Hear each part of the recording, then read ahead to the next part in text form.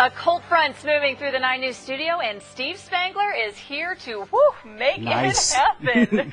Steve, we're doing this all with liquid nitrogen this morning. Okay, put on your glasses so we don't get the emails. Nice. Right. Got it? Got it. All right, perfect. We're set. Now we've got to have something that's cold, and so kids sometimes mistake this for water when you show it to them in school. Right. But this is liquid nitrogen.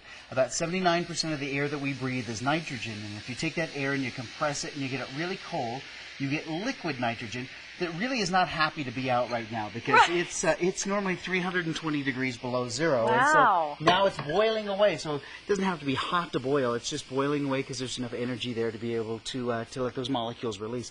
Now grab some of the flowers. Okay. This is an awkward moment. I was in the store yesterday getting flowers, and a lady behind me said, "Oh, for your wife?" And I said, "No, Becky Ditchfield. I'm 9 years." And she said, "Oh," and I said, "That was awkward." That was awkward. So I'm sure you get much nicer flowers for your wife. Here you go. So this goes down inside. So now we can actually extract the petal. Got it? So here we go. Now, hold out your hand. It's perfectly safe. Really? It's okay. Just crush really? it. Squeeze it. Whoa! Isn't that just amazing? Really Isn't that amazing? There you go. We squeeze like this. Extremely cold. So literally we can extract the scent from there as well. Oh, cool. That's just amazing. And it always makes a mess wherever you are. And then these sit on your desk, which is kind of a nice representation of what the science guy gave you. I'll add that with that bent can that I have there. Absolutely. Hey, here's a balloon that I blew up. Right. And so this has my breath inside, but if we get my breath really, really cold, it's one of those things that we have to worry about a little later on with our tires, is that you never... Are you worried? I'm scared that thing's going to explode or something, No. Because it's cold, it's going to now shrink, right? So those molecules are getting closer and closer together, so it shrinks. And if we're careful...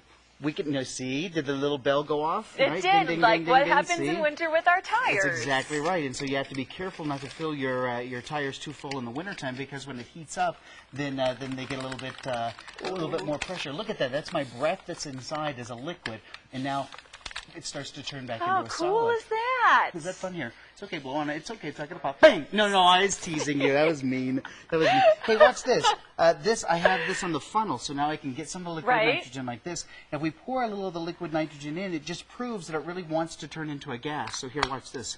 So now, cool. So now this is turning into the breath. You want to do this over here? All right, so let's do this. this. All right. So now move this over here like this. All right. So now let me scoop up some of the liquid nitrogen. Right. And now it's okay. Hold on to this. Really? No, I'm serious. It's okay because it's styrofoam. Okay. Now here's what I want you to do. Just pour it inside. Just go ahead. Nice. That's just beautiful. This beautiful little cloud. I'm going to put some stuff on the website about liquid nitrogen because there's a way here in Colorado that teachers can get a liquid nitrogen kit to play with. So you tell them about that and I'll do this. Ready? Log on to our website on 9news.com for more of that information as everything goes everywhere. And of course, you're going to be on Ellen doing this in way bigger proportions a little bit later on this week. Yeah, next week. Beginning of next week. Absolutely. All right. We'll be right back. Cool. That's awesome.